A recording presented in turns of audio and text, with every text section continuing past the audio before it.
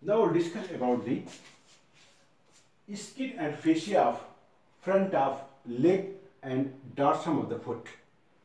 In this diagram, you can see from here to here, this is the front of leg and this portion is dorsum of the foot. Here is transverse section of the leg. You can see here skin, then deep to skin there is superficial fascia, and deep to superficial fascia there is a deep fascia. So first of all, we will discuss about the structure present in superficial fascia. After removing the skin, we will discuss about the structure present in superficial fascia. Important structure present in superficial fascia is, here is cutaneous vein, that is, this is dorsal venous arch. In this diagram you can see this is dorsal venous arch. Dorsal venous arch.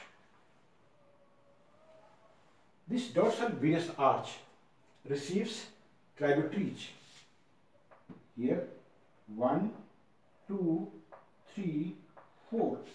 These are 4 metatarsal veins. So this dorsal venous arch receives 4 metatarsal veins. Metatarsal veins. So these are 4 metatarsal veins, and each metatarsal vein receives 2 digital vein, dorsal digital vein, dorsal digital vein.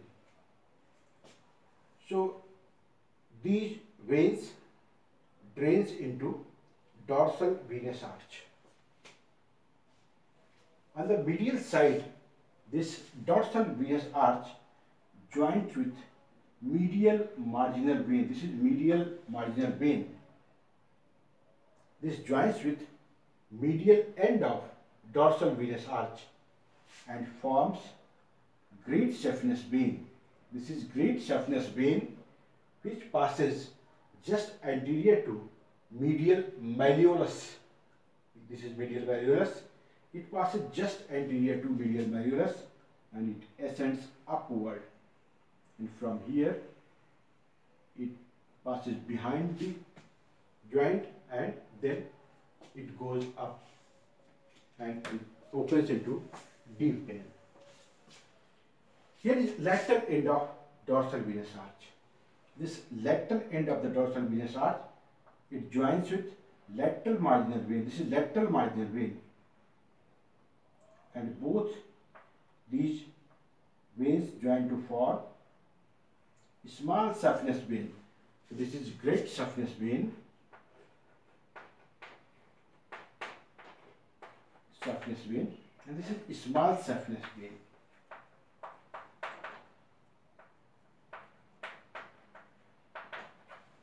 This small saphenous vein passes behind the lateral malleolus and then passes on backward side, ascends upward, and in popliteal fossa it opens into deep vein. So these are cutaneous veins present in this region, front of leg and dorsum of the foot. Now these superficial veins, great saphenous vein and small saphenous vein, connected with deep vein by perforating veins. So these are clinically very important. So we will discuss later in other section. Now we will discuss about the cutaneous nerve. Here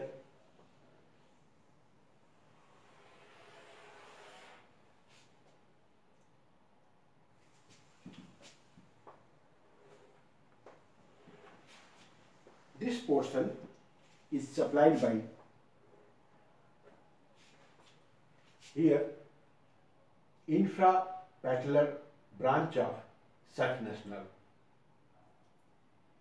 In this area, the infrapatellar branch of saphenous nerve is present, and here is saphenous nerve, which extends up to ball of big toe.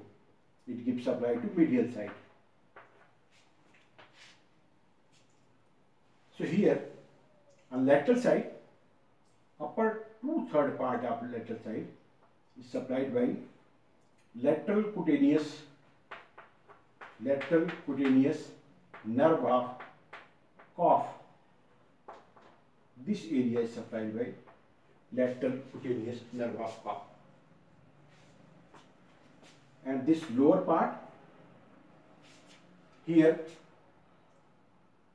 is superficial peroneal nerve is present. This is superficial peroneal nerve, which divides on the dorsum of the foot into lateral and medial branches. This is lateral and medial branch. And this portion, a cleft between first and second toe, this small portion is supplied by deep peroneal nerve. This is superficial peroneal nerve. This is deep peroneal nerve. And here, the lateral margin of foot is supplied by sural nerve.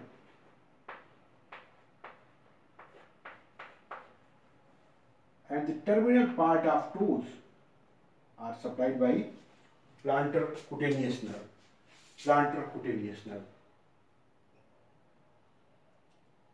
So in superficial fascia, these structures are present. After superficial fascia, we will discuss about the deep fascia. Here is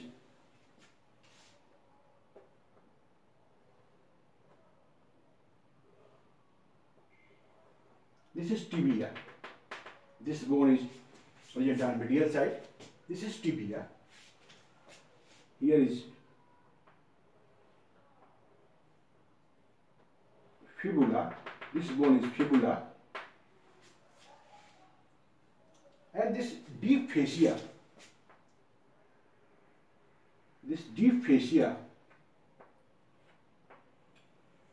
on medial surface of the tibia,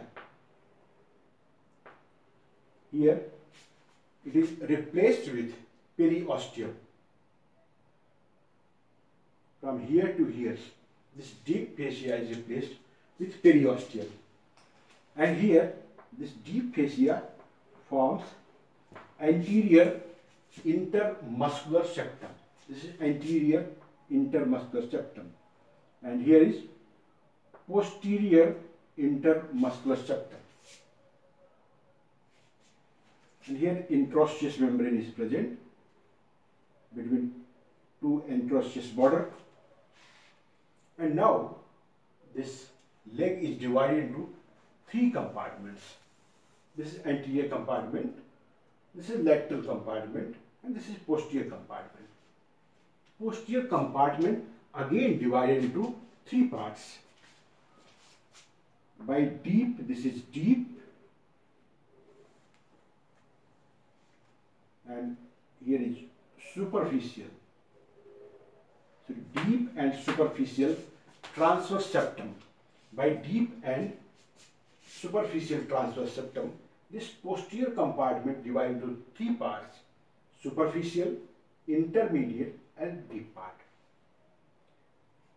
So in the leg region, this is modification of the deep fascia. Deep fascia forms intermuscular septum and transverse septum, and here it forms the periosteum. Now, here at the level of ankle joint, this deep fascia modified forms a retinaculum. Anteriorly, there are two retinaculum, superior and inferior extensor retinaculum. Superior and inferior extensor retinaculum.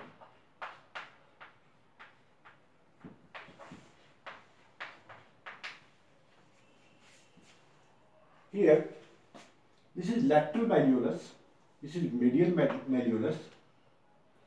Here is anterior border, here is anterior border of fibula, anterior border of tibia at the lower end.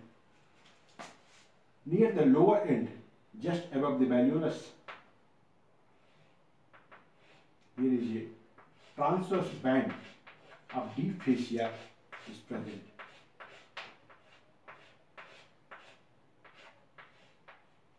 Its thickness is about, its width is about 1.5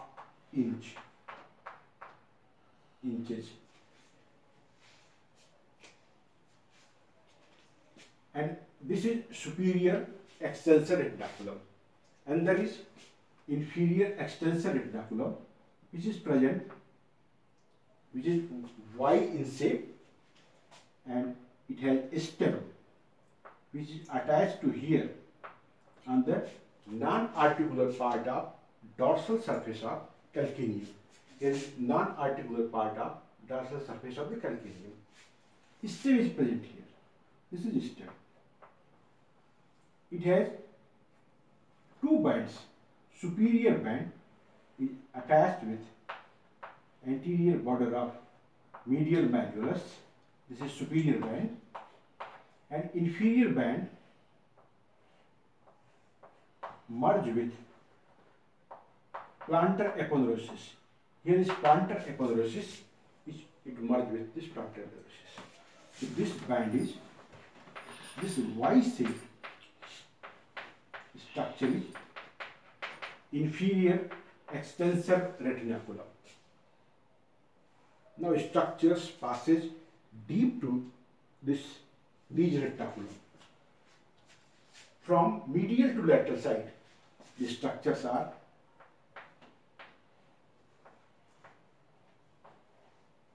this is tibialis anterior.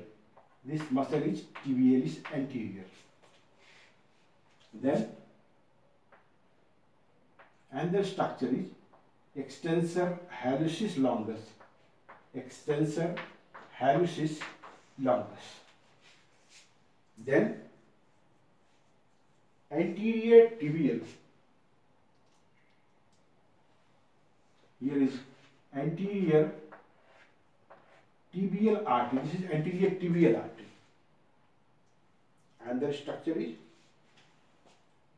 deep peroneal nerve. This is deep peroneal nerve. This is deep peroneal nerve. Next structure is extensor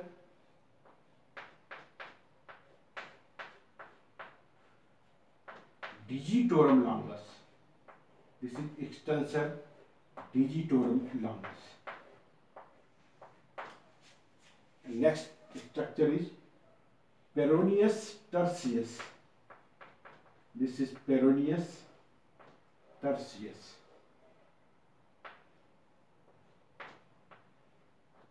This is peroneus tertius.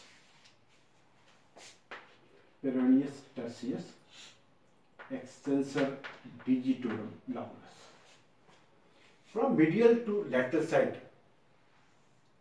tibialis anterior, extensor hallucis longus, anterior tibial artery, deep peroneal nerve, extensor hallucis longus, and peroneus tertius. For remembering this, there is a mnemonic. From medial to lateral, the Himalayas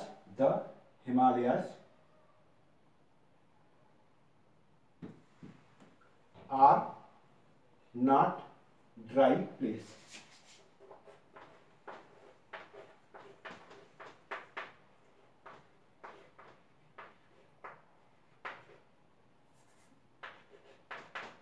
Are not